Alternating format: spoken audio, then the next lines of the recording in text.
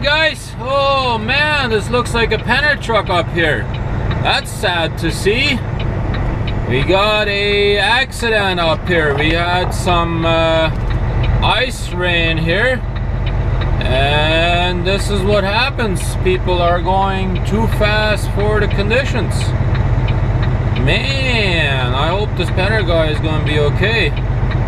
Looks like a whole pile up over here. That ain't good. Well, that does happen time to time. Oh boy, oh, he's at least got a moose bumper. Looks like this truck is spun out. Oh boy, I hope it doesn't turn out to be a pile up like it was in Michigan there 2 weeks ago or something like that. So, yikes. Yeah, they should have been out here more with the salt truck, clearing the roads, you know. They're always too cheap to put the salt out here, you know. But he finally got out here, so we'll see. I don't know if they shut the highway down or what's going on up here. Everybody's parked up here. No, I guess they're just, everybody's just checking out the accident, I guess. But hopefully we don't get ourselves into any kind of trouble like that. I just tried to keep it real easy. It's very icy up here. I mean, it's one sheet of ice up here, you know. Looks like he's almost out of salt. Yep.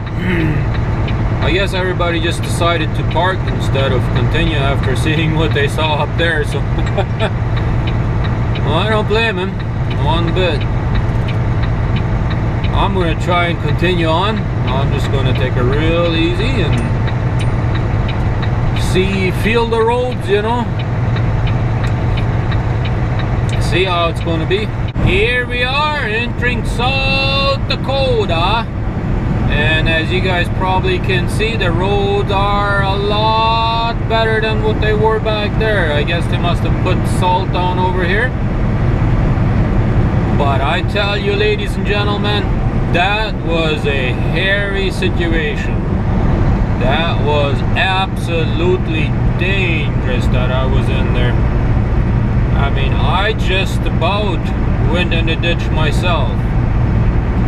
There at one spot it was so icy, I was going maybe 30 miles an hour, and I was starting to slide off the road. And I went so far as to, I went on the grass. That's how far I slid off the road. But I was able to keep it under control and not oversteer or anything like that. Was able to get her back on the road, and by that time I was slowed down a little bit more and everything. We managed to keep the wheels up, and we managed to not jackknife or get stuck or nothing like that. We got her back on the road, no problem. That was hairy, I'm telling you. Oh, I thought I was going slow already. I was going between 20 and 30 miles an hour, and that was still too fast for the conditions. Couple of curves there, they were like the road and the bends, like when it curves, they also make the road a little bit on an angle, you know. And a couple of spots there I was starting to slide off the road too, even going 20 miles an hour. That was something. Yeah, but we made it through that, and here we are in South Dakota now, and it looks like we are back on track. We're not going full speed yet, but we are cruising along here around 50-55 mile an hour speed limit right now, which is fast enough right now, but we'll see. I was sort of expecting this kind of weather or this kind of road conditions up in Kansas, but I certainly wasn't expecting this kind of road conditions up here in North Dakota. I stayed overnight in Fargo there at the Petro, and when I got up there even this morning, I right away I knew this is going to be be an interesting day.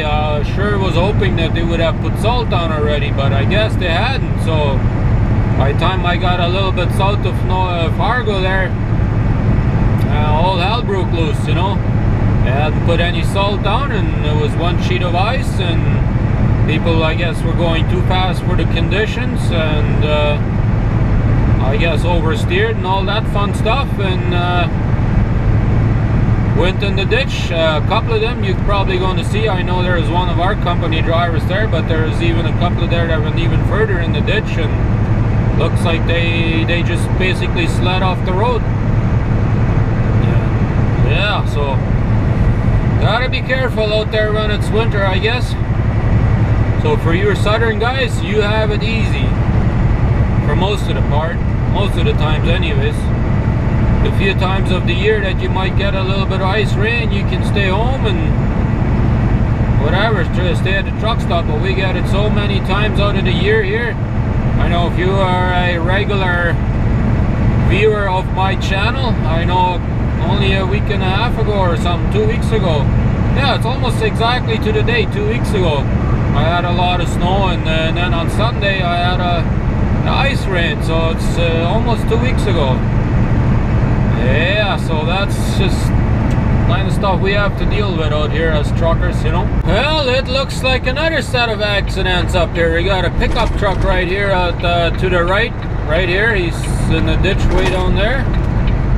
And looks like way up there we got another couple of four-wheelers that are in the ditch up there. So I guess they had only put salt up to a little bit past the state line here, I guess. Up here it's still pretty slippery, it looks like. I am telling you guys, look at this, we even got a Smokey Bear up here in the ditch. Holy smokes, what is he doing down there? I guess he can think that he can drive anywhere he wants, I guess. But yeah, this is gonna make for a real interesting day, I think. I hope we don't get ourselves into any kind of trouble, but let's pray to the Lord that we are going to be safe today. We're going to have He's going to give us the wisdom on when to slow down and all that stuff and keep us safe. So keep our fingers crossed, I guess. Well, here we go. Just stopped in Sioux City, South Dakota, and I just figured this truck here, right here, looks pretty cool with that army paint and the American flag there right on the front. That's a pretty cool looking truck to me. Yeah, we stopped up here at the Flying J. Grabbed ourselves some breakfast. Now we are done with breakfast. Now we're going to try and get back on the road. It's crazy windy up here today. The wind is coming out of the west, which is right across the highway. I'm going southbound, so makes it for a tough day of driving, but hey, we'll make it as long as it's not too icy. So, well, I don't know how good you're gonna be able to see it, but we got some very interesting old buildings. Look to the left up here, that looks beautiful. I love old buildings like these, eh? I know I gone through these this town here before, and I showed this town before, but I know some of my new subscribers have not seen this, so I figured I would show you guys. Alrighty, our day has officially come to an end. Yep, that day is done. At least with the driving part, it's done. And we made it as far as a little bit into Kansas on Highway US 75. We will be spending a night over here. Got 513 miles to go tomorrow, so that should be doable. I hope you guys have enjoyed today's video with all the action you got going on today. All the ice rain and everything we got up there, we still managed to keep her on the road and keep her safe and everything. Unfortunately, not everybody was as lucky today, but the Lord has blessed me today with a safe day, and I'm very thankful for that. And So with that, I think I'm gonna go edit up these videos, and then we will see you again tomorrow at 5 a.m. So thanks for watching. Hope you will give me the thumbs up, share the video, and also subscribe to this channel if you haven't already. If you did, well, thank you very much. I appreciate it. And with that, have a good day, good night, good afternoon, whatever it is for you. We shall see you again tomorrow.